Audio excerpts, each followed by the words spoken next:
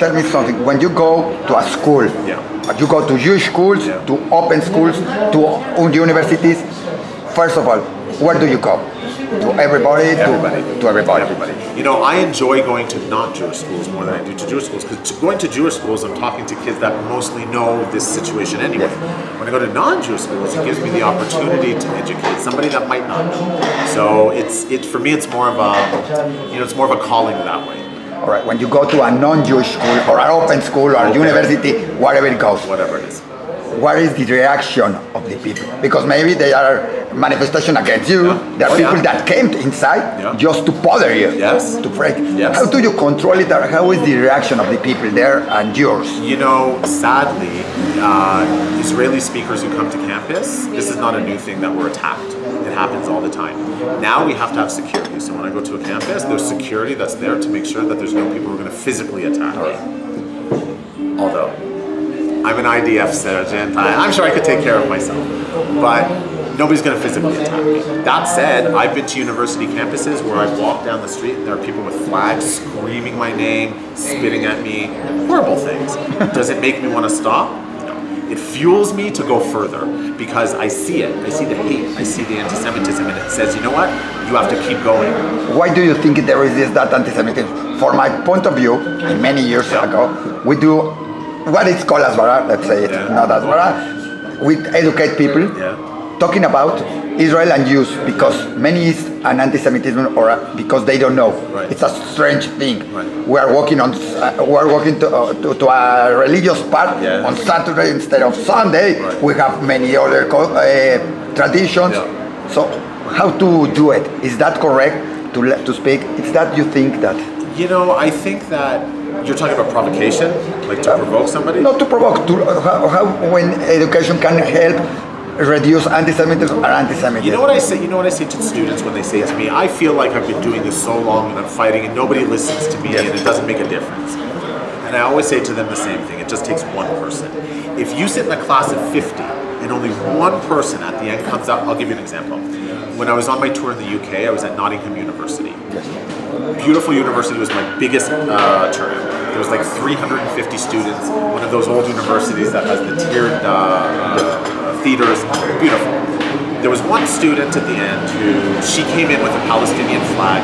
The security said to me right at the beginning, do you want us to kick her out? I said, absolutely not. I said, I want her to stay as long as she's quiet. I said, she's the one that I want to talk to. She came, she sat, she got up at the end, she asked her question. She got up and she opened a piece of paper and she asked the question, started to read it off the piece of paper. I later found out that UK Labour, the Labour Party, sent her to bother me. She had no idea. She read the thing, she came up to me after the cameras were off. The entire thing was filmed. She came up to me after the cameras were off. She shook my hand and she said, I'm so sorry. She said, I didn't know what you were talking. I didn't know the things that you said. She said, I now understand that the things I hear is only one side of it. It was so good to hear another side of it. So that for me made the entire trip worth it. It was just not one person, because what she's going to do now is going to go tell her friend, and her friend's going to tell her friend, and her friend's going to tell her friend. For Jews around the world, most of it in Latin America and now in the United States and in Toronto and in Canada, that people thought it never will happen here. It never will happen here. What is our job? What is our deal? What do we have to do? We have to talk every time good about Israel. We have to talk about that we don't support it, but we support it. How do we have to work? Because many think that you have to say Israel is the best, and every time talk about good about Israel.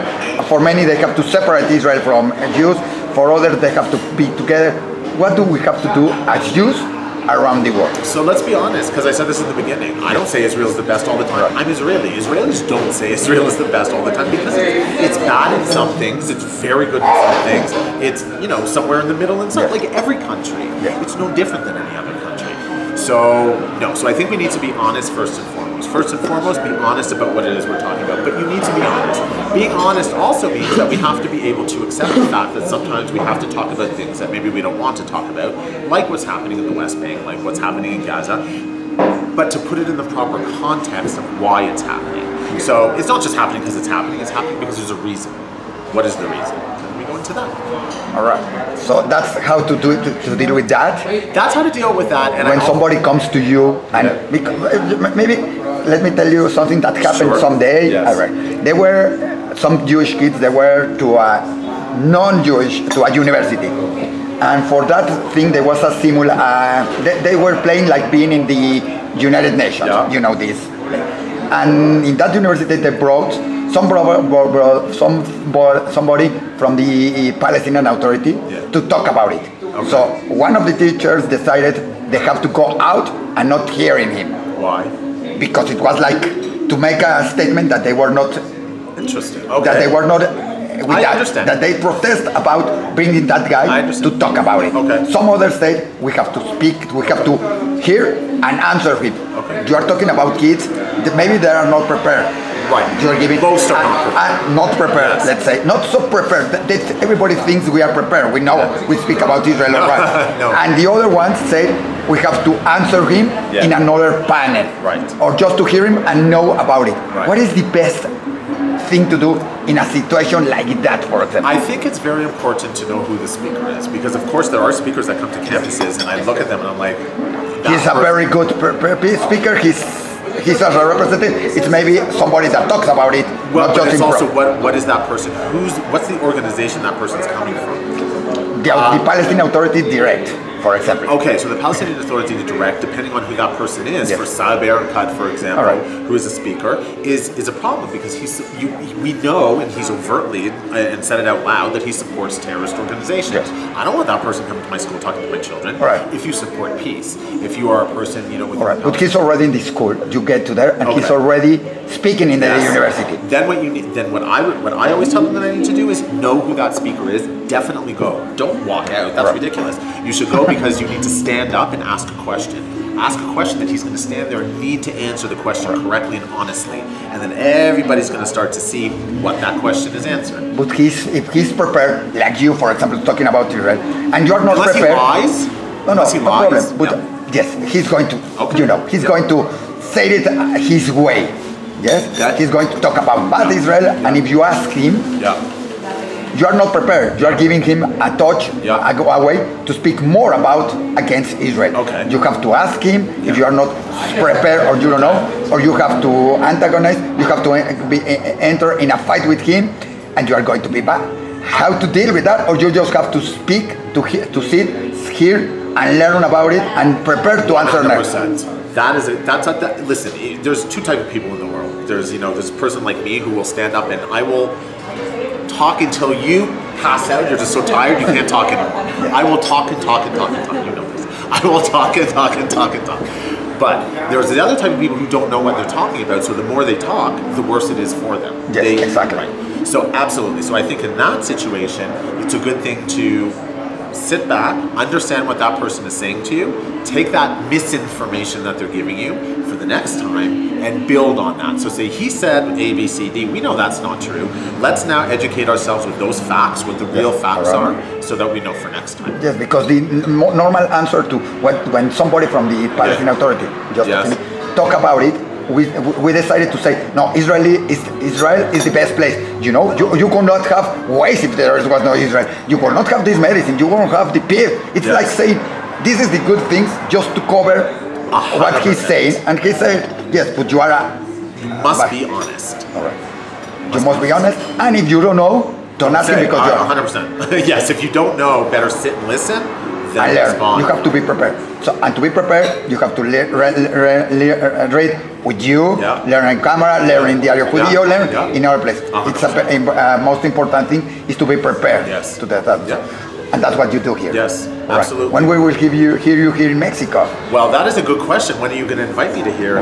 We will program it to have it here in many universities. You know that now Mexico and Israel has a very good relation. Yes, I know. Now there is going to be a symposium about Mexican doctors and Mexican investigators in Israel to work together. Wonderful. It's going to be an innovation day with the University of Tel Aviv. Okay. Everything is going to happen in the next 2 weeks here in Mexico. So it's a good relation.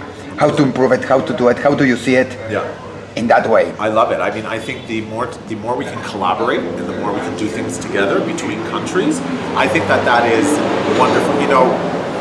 I mean, I'm sure you know this, but what kind of pushed in the last little bit the relationship between Israel and Mexico to be so close was that Israel was one of the first responders here after the earthquake. 72 people came here just from the army and around other 30 or 40 from other Israeli organizations. And they did it just because they wanted to help. Of course. So that is one of the things that really put Israel on the center stage here in Mexico. People were like, man, whatever they knew about it, this all of a sudden made it, wow. Like, we understand now, because in Hebrew, for those people who don't speak Hebrew, we always say, pikuach nefesh lifnei hakol, save a life is more important than anything, yeah?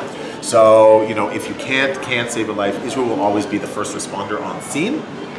Because sadly, by the way, people always say, well, why is Israel so well educated in those things? It's because sadly we have to be, because of the situation that we have back home.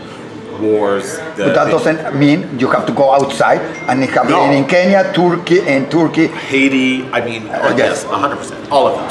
So you know, that's something that I am so proud of, is the work that Israel and you know, Zahal and or IDF that they do around the world to be able to really help humanity, and it's one of Israel's greatest gifts. Thank you very much, Shai. It was very interesting. Thank you. And I think it will help many people to know how to react, how to answer, and how to do things between Israel and many other countries. Absolutely. Thank you. Thank you.